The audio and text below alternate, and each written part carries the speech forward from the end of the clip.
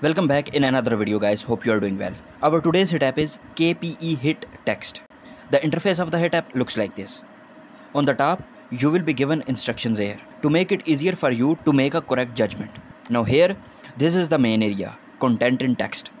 In this text, you will be given highlighted words like this and you will have to judge that whether they are good key phrases or not. Before I teach you this hit app with some training hits, let's first understand that when you will choose good option and when you will choose bad option. A good key phrase is which captures the full meaningful phrase, which makes sense, which reflect the topic and theme of the document or paraphrase. Now like in this content, the good key phrases are New York City, Atlantic Ocean and Broadway Theatre. They are good because they are complete and making sense. And the bad key phrases are where the, and, such as they. Now they are bad and making no sense. There are 5 types of bad.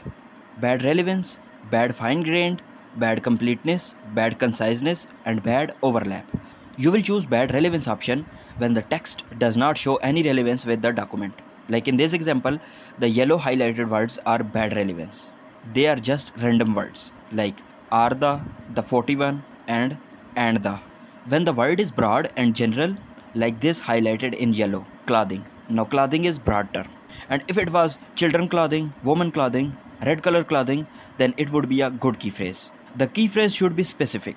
Now for these kinds of cases where the highlighted word is broad or general, you will choose bad fine-grained option. You will choose bad completeness option when the highlighted word is incomplete, like this one.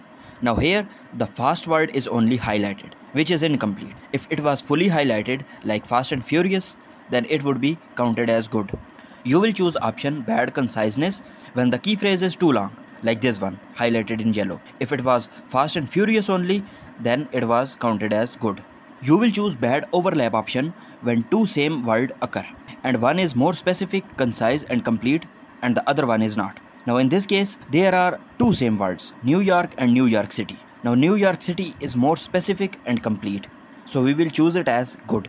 And the only New York, we will choose it as bad overlap. Now guys, I hope that now you know that when to choose good and bad option.